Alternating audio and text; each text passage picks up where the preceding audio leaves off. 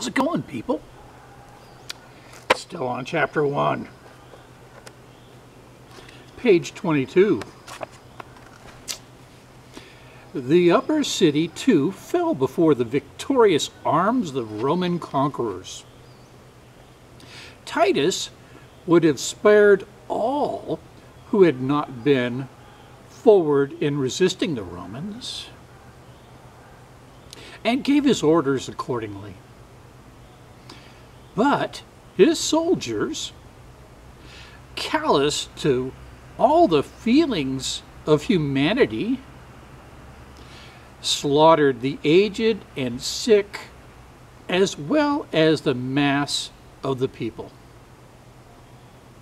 The tall and most beautiful young men, however, were spared by Titus to grace his triumphant Rome. Of the rest, many above the age of 17 were sent in chains to Egypt to be disposed of as slaves. Some were reserved to be sacrificed on their amphitheaters.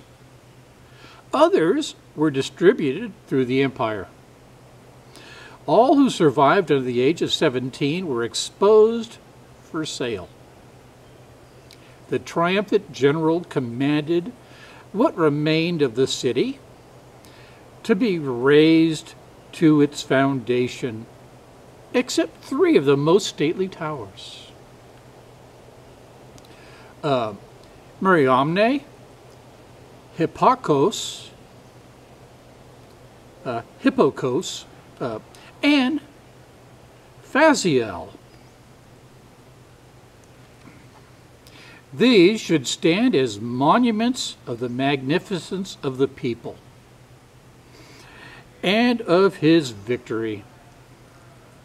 A small part of the wall of the city at the west also, he commanded, should be spared as a rampart for his garrison.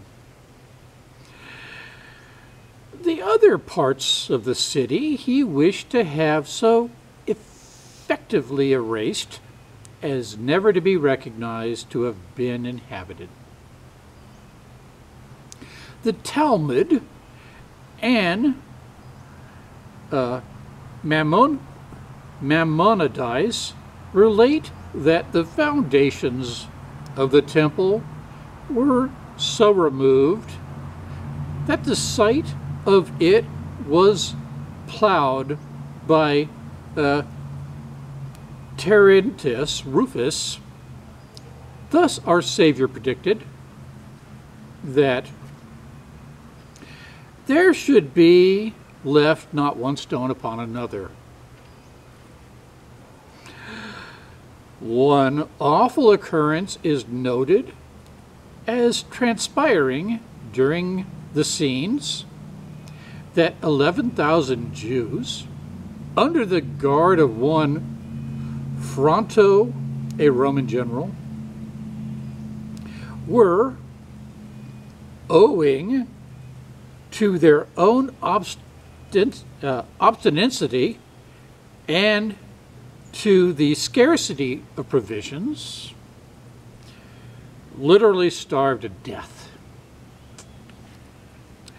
Josephus informs that 1,100,000 Jews perished in this siege of Jerusalem, that 237,000 perished in the last war, in other sieges and battles, besides multitudes who perished by famine and pestilence, making a total of at least 14,000. Some hundreds of thousands, in sullen despair, laid violent hands on themselves. About 97,000 were captured and dispersed. Relative to the 2 great leaders of the Jewish factions, Simon and John, they were led to Rome to grace the triumph of Titus, after which Simon was scourged and executed as a malefactor, and John was committed for life to dungeon.